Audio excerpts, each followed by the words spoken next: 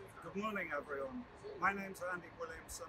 I'm chair of the Culture and Arts Board here in the city of Bel Air. I'm here with my friends from the fire department to kick off the Bel Air fire hydrant painting program, which we intend to extend throughout the city. Hello, City of Bel Air. Hope everybody's doing well. It's a beautiful springtime. Time to go ahead and refresh everything. Today we're going to show you guys how to prep and clean fire hydrant. That way you can paint it on your own, okay? My name's TJ. This is Justin. We're going to be showing you how to do it. First of all, what we're going to do is come in and get a pail full of soapy water and a rag and go ahead and wash it down, get all the dust and dirt and everything off of it. That way the paint will stick better.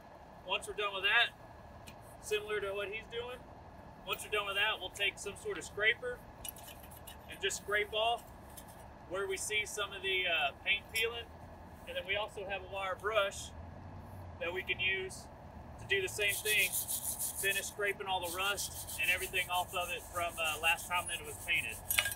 Finally, once you get done doing all that, get yourself a drop cloth or a piece of cardboard. Go ahead and wrap it up, especially if it's on a sidewalk or next to anything. Go ahead and wrap it up, and that way we don't get any paint or anything all over the roadway or the sidewalk. Once you're done with that, you're ready to start painting. Have fun and enjoy it. Thank you.